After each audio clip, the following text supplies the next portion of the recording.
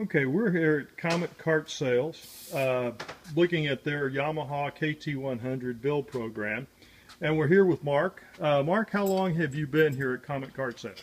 I've been here like 27 years. And how long have you been involved in kart racing?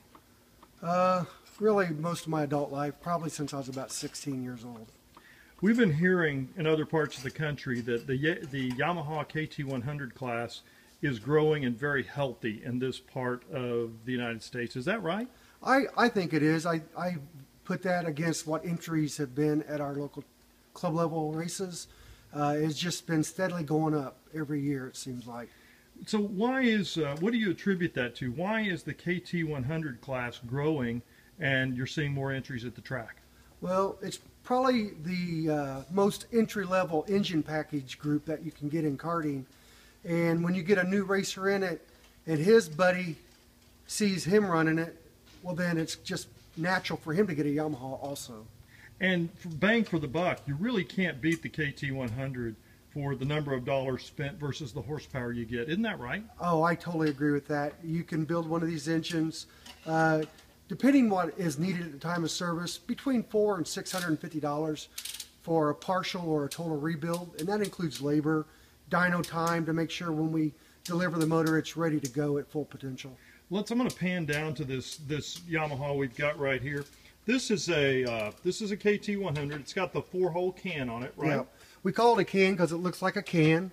4 holes. There's 4 exhaust outlet holes, kind of like in a 12-6, 3 and 9 clock pattern. Okay. And this is nice for the sport because it's spec. That's a rule-made can. It's built purposely at certain sizes and dimensions. And if you go to the tech barn, they actually measure the holes and different parts of this can to make sure it has not been tampered with. Okay.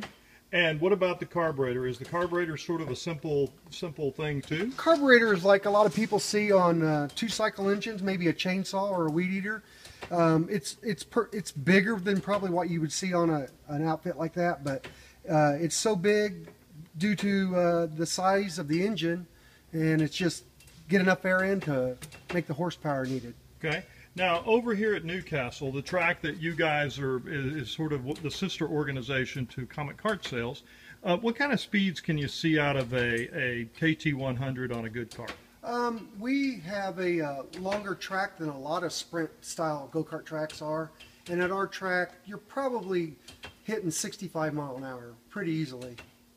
And for the money, you just can't get a better motor than the KT 100 to run that kind of speed, can you? No, you really can't. I mean, you can spend twice the money and go 10 mile an hour faster. Right. But and you guys, how old are the kids that start racing in the younger Yamaha classes? Okay, there's like 3 to 4 Yamaha divisions. At age 8, 7 to 10, we take this can engine and have a 3-hole can. Okay. It's a little more of a restrictor. That slows the engine down for the youngest kids. Okay.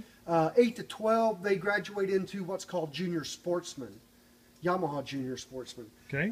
It's 4-hole can, again with a small carb and not quite as restricted. They go a little quicker. Okay. You're probably in the 48 to 52 mile an hour with 3-hole. You probably jump up to an honest 50 to 55 mile an hour top terminal speed with the junior sportsman 4-hole. And then we jump to this same engine package right here for age 12 to 16. Yes. Or 12 to 15 probably. And again, you're going to achieve speeds of 60, 65 mile an hour at our track. Then once the kid becomes 16 during that year, he is able to move into the adult class with the same engine package. Again, a good reason why this engine package is affordable in the sport, because for the cost of a carburetor, you can take your kid from elementary school to college with the same engine group. Yeah, that's amazing. And what you do is you just send it back here to Comet for a rebuild once or twice a year, and you're good to go to keep racing. It is once or twice a year.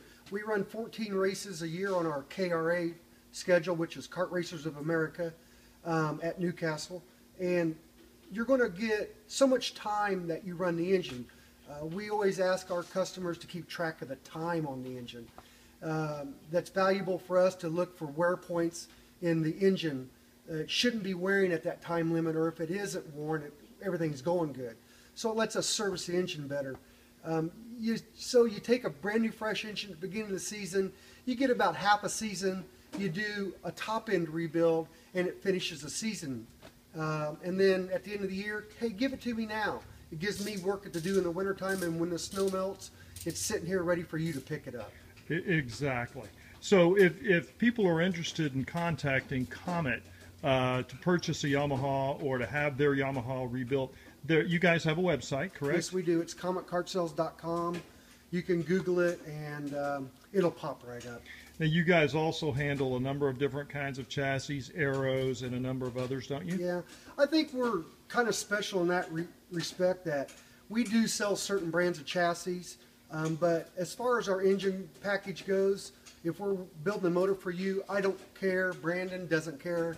Comet Kart Sales doesn't care what color your chassis is.